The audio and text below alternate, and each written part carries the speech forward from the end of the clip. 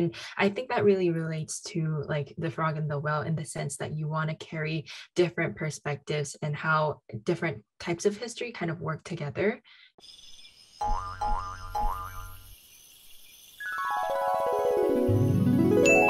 안녕하세요, everyone. This is Mark Peterson with the Frog Outside the Well Research Center. And today I've got a special guest, a junior in high school in Korea, who heard me give a lecture and had some questions about it. So she contacted me. And I thought her questions were really good. And I thought, well, this might make a video. So this is Kay Park, also known as Kyungyeon Park. But she is now a junior in high school. And the group that I was lecturing to, that Kay was in, as I understand it, it's a group of volunteers who give service of guidance, give tour guides at the palace and some other places. Is that right? Yes, definitely.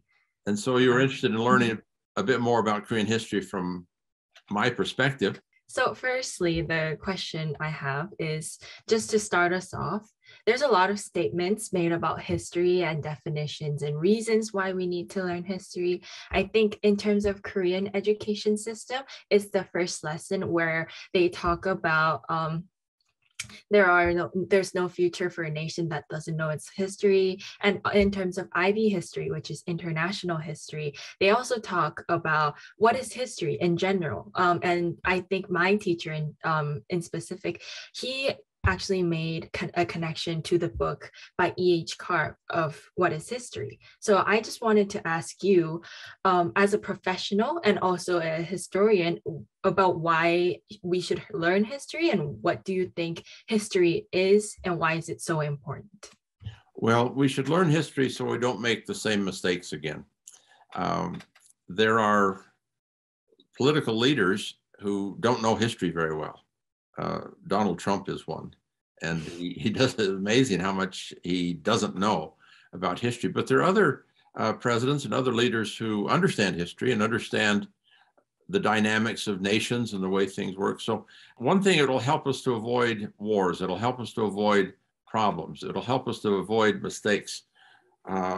We, the citizens of the world, maybe more the citizens of the United States, have made a lot of mistakes about Korea. The United States did not protect Korea against the Japanese in 1910. And then at the end of World War II in 1945, the Americans allowed the Russians to claim war territory. And the war territory ends up the northern half of the Korean Peninsula, but it should have been the northern half of Japan, because you look at Germany after the war, it was divided into 4 parts, and Russia got 1 part. And Japan should have been divided up as the perpetrator of the war. But instead, Korea was divided. Korea was the victim of the war, the first victim of the war. And yet they're victimized again after the war. So if we understood history a little bit better, and if people understood historical facts and historical dynamics, we might not make some of the same mistakes. So that's the biggest reason to study history. And also another thing is the anthropologists say history is charter. And by charter, they mean a manifesto or a set of guidelines that people operate by. Everybody has a charter, whether you use that word or not. Everybody has a charter that this is good, this is bad, we do this, we don't do this. History is charter. History sets up a standard of what we are and what we do. And history is also very political and very nationalistic. In fact, I'm concerned now in Korea about a strong nationalistic movement that I think is quite unhealthy, that's trying to rewrite history in a very nationalistic sort of way. So those are my views on history in general. It's definitely right in terms of what different people are saying around the world. It all leads to what your response right now, and that they don't want to repeat the same mistakes again. And history is, to be honest, all interconnected. Even though you have Korean history, US history, different types of history, it's all connected, and they come to one conclusion of a big theme, I think. So I think it's relevant in that sense. Well, that's what I'm trying to say with my frog outside the well imagery. I am critical of Korean historiography as being umurane keguri. That a lot of Korean history books, you look at the history book and it'll have this map and Samguk Shide and all this sort of stuff, but no international context, no place with Korea in East Asia or in the Western Pacific. And those are important issues in modern life. So yeah, I think, umurane keguri 하면은 안 되는 거예요. So that's one thing I'm trying to add to the discussion. I was more focused on Korean history before and how it's all connected to each other, how Korean War was also like influencing the civil rights movement, how President Truman and Eisenhower kind of looked at all of the foreign relationships between each countries and kind of had each focuses depending on which perspective that he had. And I think that really relates to like the frog in the well in the sense that you want to carry different perspectives and how different types of history kind of work together. What I really want to ask you is, in terms of foreign relations, when talking about Korea, I think that the relationship between Korea, Japan, and China can't be left out.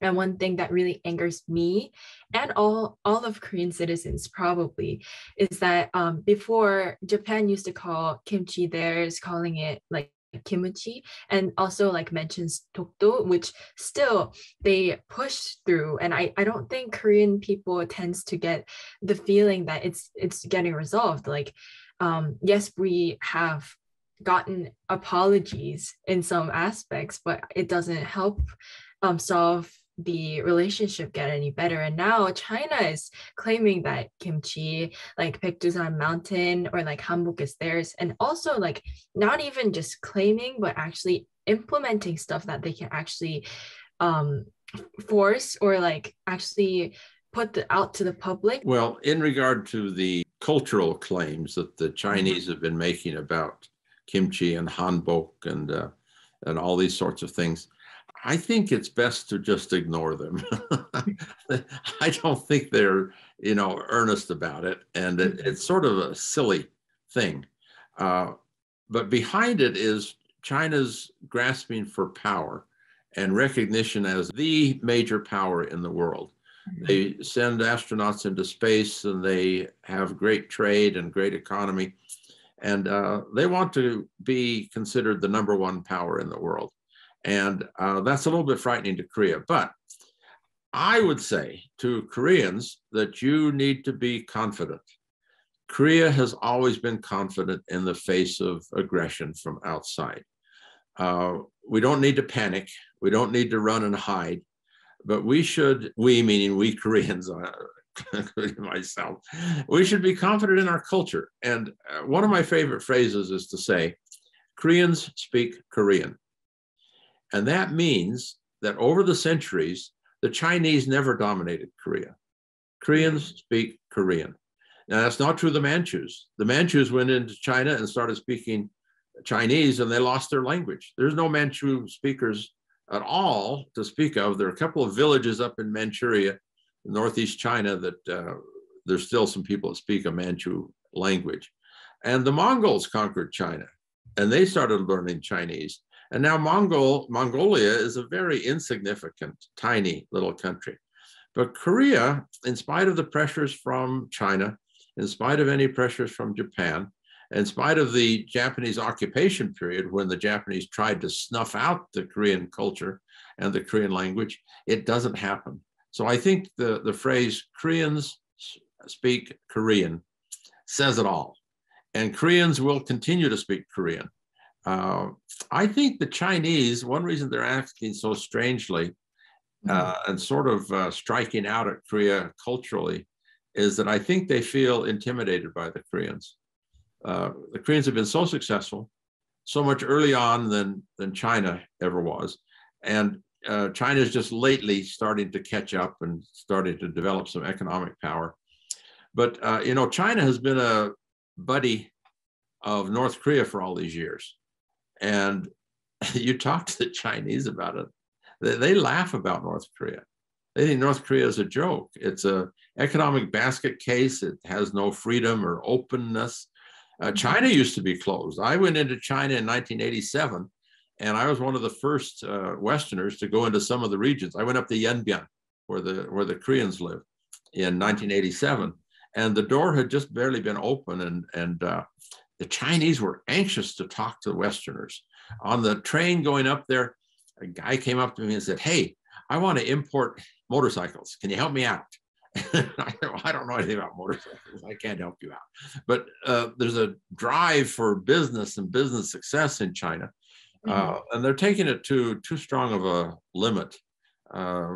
It's a little bit disquieting, but I think it's okay. I think the Koreans need to just be confident in themselves that everything will be okay. Yeah, I think that's one of the most things that we need to work on in terms of like having confidence in what we have. And I think this is the type of like perspective differences that only in a third person perspective could come in and talk to us about it. I was born in 2004. So by the time I was in elementary school, middle school, like in Korea, it was a big thing that we needed to put ourselves on a more international stage so everyone around the world would know. And I think I can like relate to this problem back in the day because I used to live in America for 1 year and I lived in Florida. So it wasn't like a big city where everyone was like civilized. It was just like a chill little county. And I went to a public school there and I was in first grade and people would come up to me because I was the only Asian in our school and they would be like, "Oh, you're from China." And I would say, "No, I'm Korean," being the little girl that couldn't speak English. And people would say, "Where's Korea?" Like, and I would say, "What's your mom's phone? I'm sure your mom's phone is from Samsung or LG, or the car that you ride, it's from You would Hyundai." say that? And yeah. And they would say, "Yeah, but they're from Korea. I don't know where Korea is." Like, and I think that's where the point where I really started taking interest in like history and like putting our country out there. And now BTS just won a award from the AMA, and like Korean culture is like huge, like K-pop, K-food.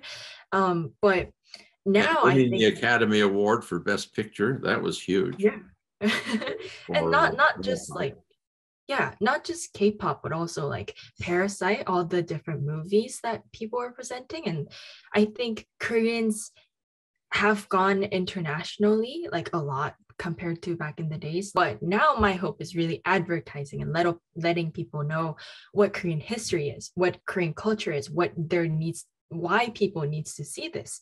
Even when visitors visit Korea, because I'm a tour guide, I would know that people more focus on like visiting like entertainment centers or just trendy places rather than going to like palaces or museums that they really need to know, which is essential to understanding Korea as a whole. So my question would be, as a professional and also a foreigner, what part of Korean history and Korean culture do you think should be more advertised in order to achieve the goals that I've mentioned? And how do you think it should be advertised so that it would really grab the attention of people internationally? Yes, that's a good question. I would like to issue a warning that BTS will not always be that popular. Yeah. And Korea may not win another Best Mhm. Picture Academy Award because popular things come and go. It's a sine curve. Mhm. Yeah. What we want is to see the base understanding of Korea to be solidified. And I Mhm. think what you're saying about that base culture in history and understanding the culture of Korea is a very good thing that would keep the side curve from dropping off the end. Mhm. I'd like to add one other thing. You say you've been studying the American civil rights movement. Yes. I'd like to add the emphasis on education.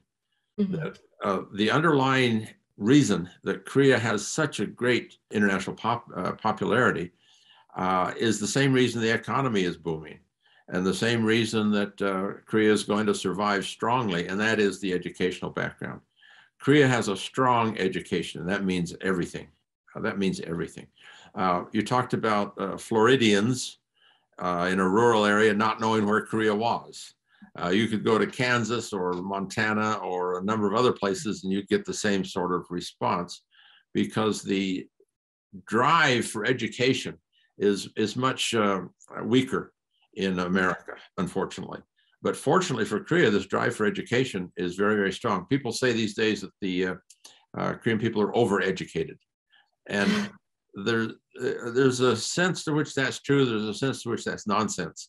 Overeducated in the sense that they don't have as many technical workers to run machinery and such. Everybody gets a college degree.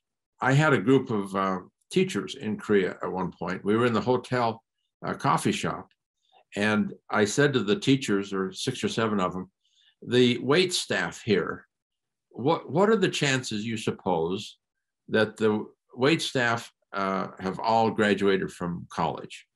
And they looked at it as, no, wait staff in an American hotel, they'd be high school or, maybe a little bit of college, but they wouldn't be college graduates. So the first waitress that came over, I said, hey, where'd you go to college? She told me. You have a bachelor's degree? Yeah. The next one that came over, same thing. And there were 2 others, and I asked about them. Yeah, they all had college degrees. Yeah. And to this group of teachers that I was talking to, that was amazing. It blew them away.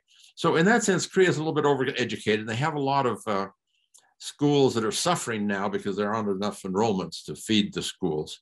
And they're sort of overpopulated. But this will work out. This is a sine curve of every other sort of economic development. It'll work out. But one thing they're doing to keep their schools open is they're bringing in students from Kazakhstan and Uzbekistan and Myanmar. I gave a couple of lectures in Korea the last time I was there before COVID, and at a couple of international departments of universities for all international students. And that's an amazing thing. And those students who are coming from Central Asia and Southeast Asia, Philippines, even from Japan, they all thought Korea was great. They loved Korea. So, there are a lot of positive things. I'm not going to worry too much. I think Korea is going to be okay. The next question is really about the whole of this channel and the passion that I have towards looking at your videos. And I think I have been lacking that, and your content and your channel really pushed me to think in various perspectives.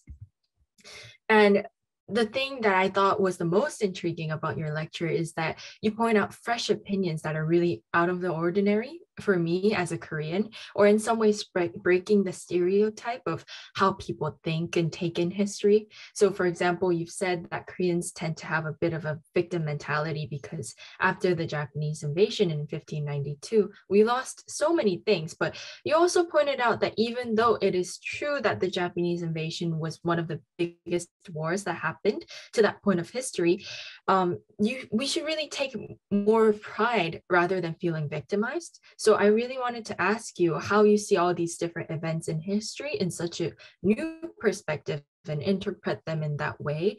And if you have a tip for us students, or just in general, anyone to see history in various perspectives. Yeah, the biggest theme that I've been addressing is this idea of victimization, and this idea that Korean history is full of turmoil and chaos, and Koreans have always been the victim. They've been invaded by this country, that country, another country. And it's a terrible exaggeration.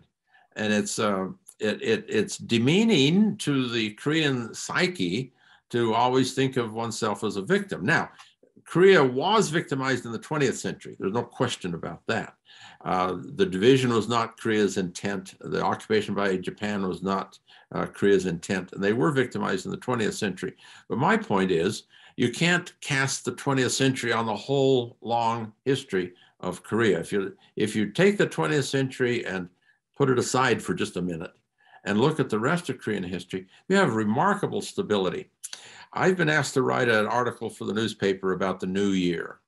And this next year is Im-in-he, Im-in-yan, the tiger year. And I looked up Im-in-yan to see if there were any bad things that happened in history, to say the tiger is you have to be careful of the tiger year, I asked the question at the beginning of the article, is the tiger going to come in and scare away the coronavirus and all the bad things? Or is the tiger going to come in and eat us up? Well, what kind of tiger years have we had in the past? And I looked up Imo year. And you know, there's some famous years in Korean history, like Imjin. Is the way we refer to the Japanese invasion of 1592. Imjin. From now on, Imjin is forever labeled as the bad year. And Pyeongja and Cheongmyo are the Manchu invasions. Those are bad years. Gyeongsul was the annexation of Korea by the Japanese in 1910. So some of these years have negative connotations. So I looked up Imin. 60 years ago, 120 years ago, 180 years ago, every 60-year cycle, I looked up Imin. Nothing happened. There's not a significant event in any Imin year. In 1722, there was a purge of a bunch of officials that the king didn't like. This was Gyeongjong before Yeongjo took over. But it was, you know, insignificant. And you go back all the way through history, nothing happened in Imin. So in my article, I'm going to say, hey, let's not worry about the year of the tiger. We're going to be okay. The tiger might just scare away the demons and the virus, and maybe we'll be okay. So I'm going to take a very optimistic view. Hey, well, let's say goodbye to the folks now. And Kay, maybe we can meet again sometime if you have some more questions. Yes, definitely. Okay. We'll see you. Bye.